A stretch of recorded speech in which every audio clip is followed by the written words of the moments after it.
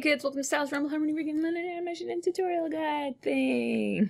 So today we're going to take a little step back and breaking down some of the mechanics that are used to actually create something complex like a walk cycle. Because if you're brand new to animation, if you're just getting started, starting with a walk cycle is really setting yourself up for some frustration because there's a lot of mechanics in there you're not familiar with. So we're going to break some of that down. Now, the best thing to start with is just the ball. Think about how you could bounce a basketball versus a tennis ball or a ping pong ball or a medicine ball. They're all going to bounce differently. And it's the perfect thing to do if you're interested in exploring timing and spacing with your animation, whether you're doing cutout stuff or you're doing classical stuff. The ball is the perfect non-invasive object that you can play around with that stuff. Once you've been playing around with the ball for a while, another exercise that's really common for beginning animators is the pendulum. So here, I've set myself up a little arm. I'm playing around with it, so let me reset the animation. So I've been playing around with this little arm. It's just 3 pairs of drawings and pegs.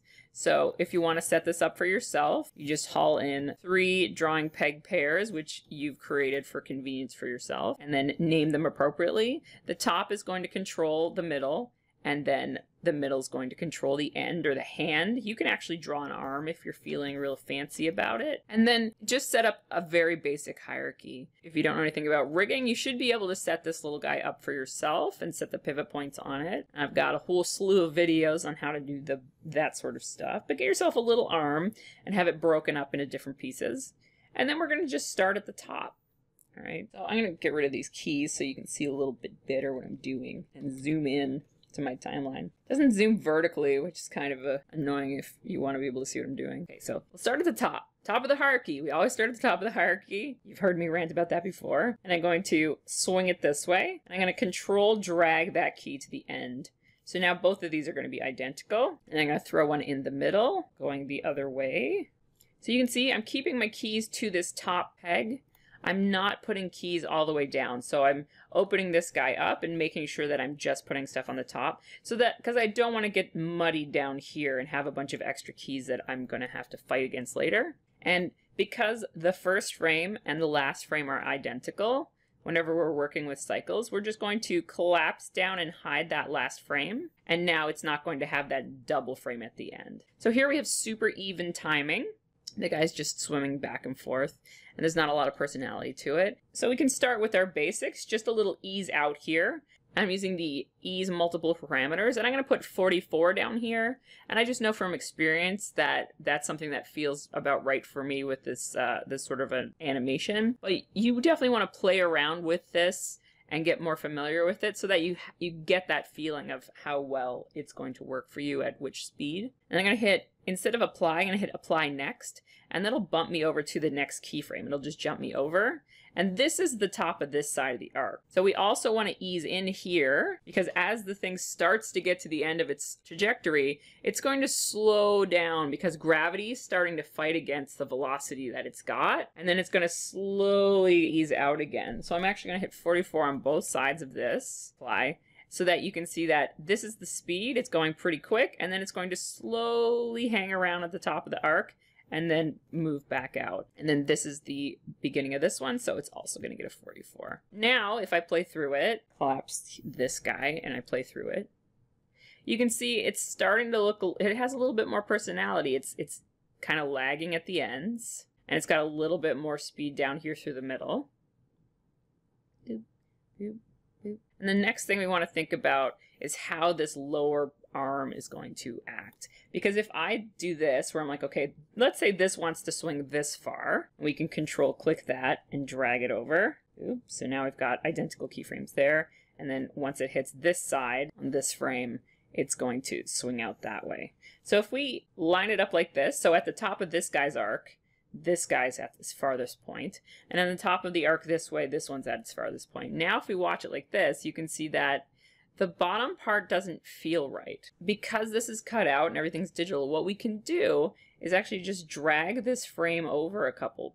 So let's say we'll move it over 2 and see how that feels. But then we need something here. So we actually have to go over here, because we have to think of our cycle, and go back to, hit F6, Now drag that frame here. And now we don't actually want this one to be here, we want this to be here, because remember this frame here and this one is identical. So all I'm doing is taking each of these frames and just moving them over 2, and then once they get to the end, they cycle back to the beginning and then move over 2. So now if we watch it, you can see that the lower arm is swinging at a little bit of a slower pace.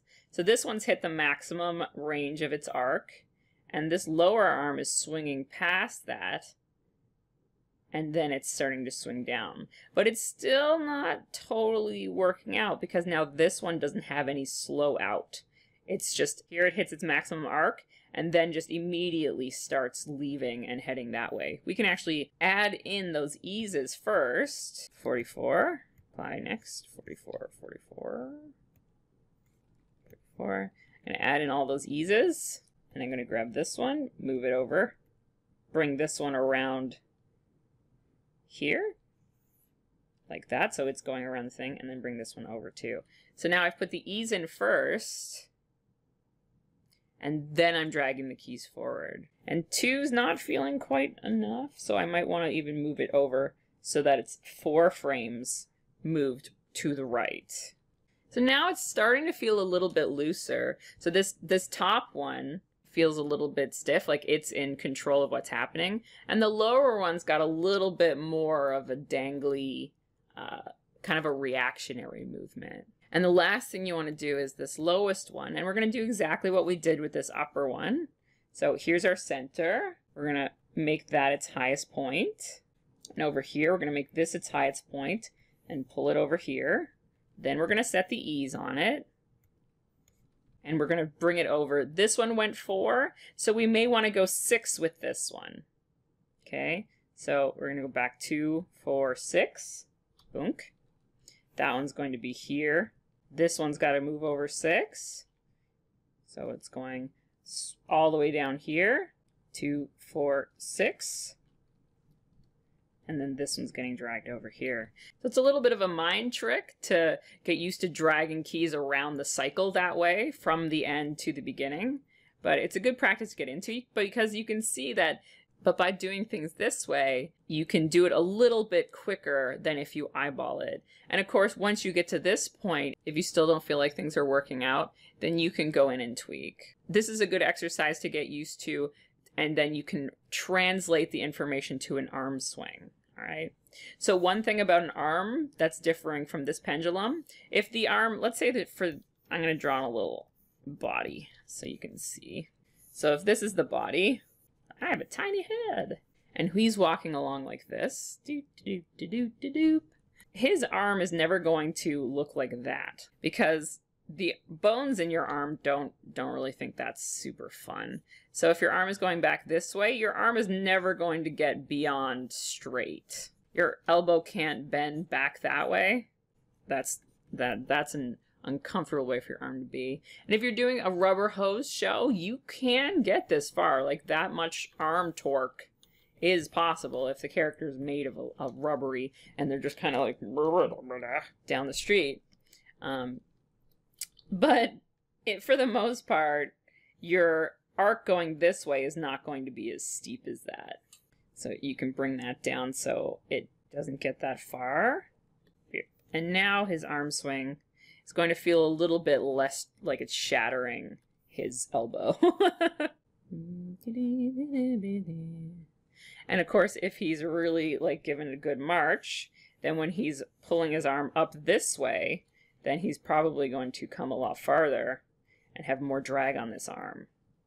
And of course, I keep hiding and bringing back this keyframe here, and then copying these frames over to the first frame here so that my cycle is going to be preserved. So he's going to pull his arm up really high, and then I actually even want it to stay a lot longer. I want to like keep it.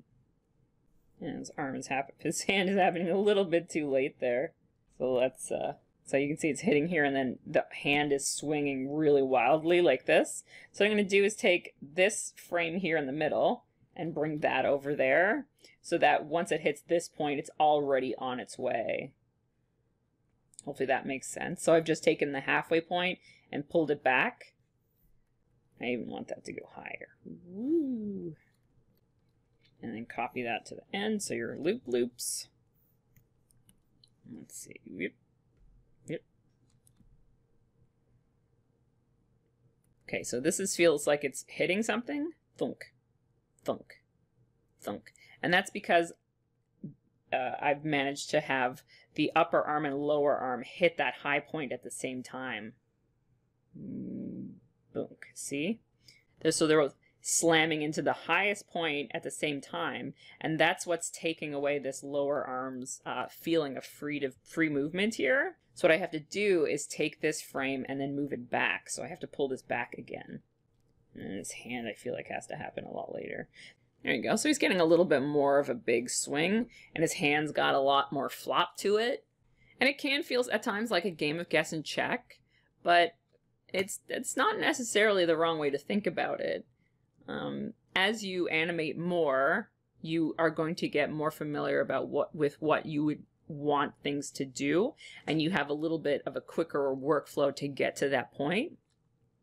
But especially if you're brand new to animation, you're just starting to work on it, and you're working towards working as a cutout animator, then this is not a bad way to go about it. To just set up a little simple item like this, little arm swing, and then play around with the timing and offsetting your keys from one another and see if you can get the results that you're hoping to get. We can also use this to play around with the leg. So I'm just going to reset all this and move it down here, and we'll turn this guy into a foot. I just threw a little leg together, and I even gave him a little toe. And the difference between the arm swing, which is a pendulum, so we've got that boop, boop, boop sort of action, where this part of the arm and the hand almost act like a secondary partner to the upper arm. It's like the upper arm's the boss, and these guys are just kind of flopping along for the ride. Unless you're getting something like a real military high step where they're bringing their hand right up to their chin there or something, where they're actually giving their arms a purpose, or like they're driving the lower arms as well. But a lot of the times they're just kind of acting like a passenger. The foot and the leg, I've drawn a little graph sort of what the foot does. So it's more of it works a little bit differently because the lower leg is a part of the walk cycle. So here, our leg will stay a lot in a line. So once it hits its arc here, the lower leg catches up with this guy here, and then they have to work together to keep you from collapsing on the ground. Because if you're walking like this, like no one walks with their legs permanently bent all the time. You're getting that stability of a straight leg as it's on the ground here. And then as your thigh starts to hit its maximum trajectory, your lower leg will actually break and not like snap off and you'll fall down and be really sad, but it'll break the straightness.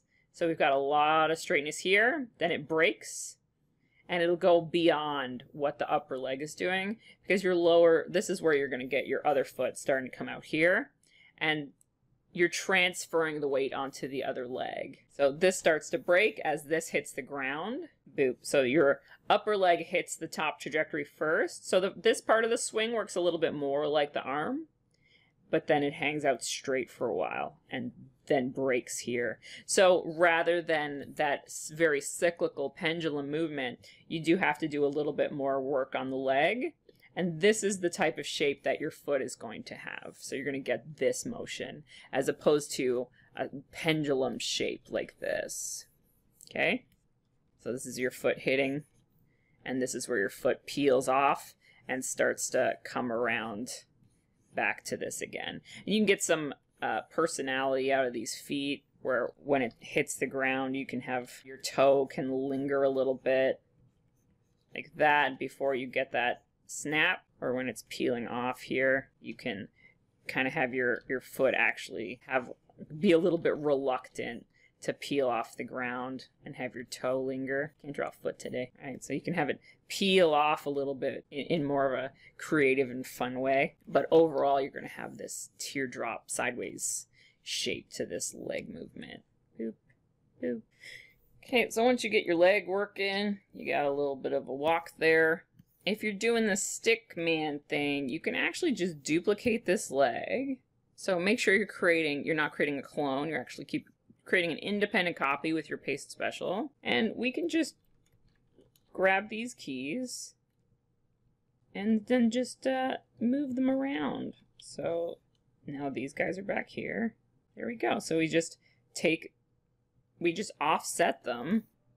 Both of our legs are working at the same pace and timing, but we don't actually have to do the work of actually animating both the legs. So this duplicating thing is not a great thing to do if you're working on an animated series, because you don't want to use 2 left legs on a rigged character and then somebody else brings it into their scene and it's rigged in a very unexpected way. So you would actually have to go to the trouble of animating both your legs. But if you're working on an independent project or something and you need to save a little bit of time, you can do this sort of thing. And again, another reason why knowing how to rig and understanding a little bit more of the technical side of this program is going to help you no matter what you're doing, whether it's indie animation or working in the studio, because it can save you time on something like this. So if you are a newer animator and you want to start thinking about walk cycles and practicing stuff like this, I highly recommend working on the 2 of them separately, creating some little stick figures to hang around with and practice animating with. Because it is going to save you a little bit of a headache. Because if you're practicing using something very simple like this and not spending a lot of your time worrying about the complexity of the pants and the details, the fork here and pockets and sneakers and all that stuff, it's a waste of time if you're learning how to do a pendulum swing. Like if you're just learning how to swing the arm, don't practice on a really fancy anime style rig. You're wasting your time. And it's not a waste of time to animate something cool, but if your task is learning, if your goal is to learn how to do something better, break it down into the task you're trying to learn. Don't bog yourself down with additional tasks that are taking away from that learning, because it's inefficient. You're going to learn much more by using this little stick man arm and stick legs than by spending twice or 3 times as much time with something really complex. So hopefully I can edit this into something that's comprehensible. I'd love to see your stickman animations if you go about doing any, because it's a good way to learn. It's really fun. I mean, you can now, because I'm just got these little stick legs and I haven't got any other stuff to worry about, I can play around with the timing of this and getting different types of walks. So here, instead of my leg, I could do like a real goose step and stomp and see what that does. Like we're getting a big stomp. Smack, smack, smack. And here we can drag it really till the last minute. We can drag these frames around and now see what this leg is doing compared to the first leg. See, so now we're getting something totally different in about 14 seconds. Turn this into a run. See how you can play around with that, get some more bounce in the step. You can even throw in a little bean character. See if you can figure out the bounce. You can see he's got a weird, like, one-sided flamingo limp. Okay, so do some stickman legs and arms and practice those basics before you go worrying too much about the hip tilt and the shoulder perspective and the things that I kind of went over a little in the other video. Don't feel like you have to get right into those advanced things, and don't feel like if your character isn't turning in your first walk cycle, you're getting enough shoulder perspective. Like, just make a stickman. Never be ashamed to make a stickman. Save yourself some time and learn quicker by really focus firing on what you're trying to learn instead of mucking around too much, okay? The next video, I think I'm gonna do some stuff with posing and expressions, but I'm not totally sure. Who knows? We never know. I have no plan. You know this. Thanks for dropping by. Like, share, subscribe, all those things that internet people ask you to do, and I will see you in the next video.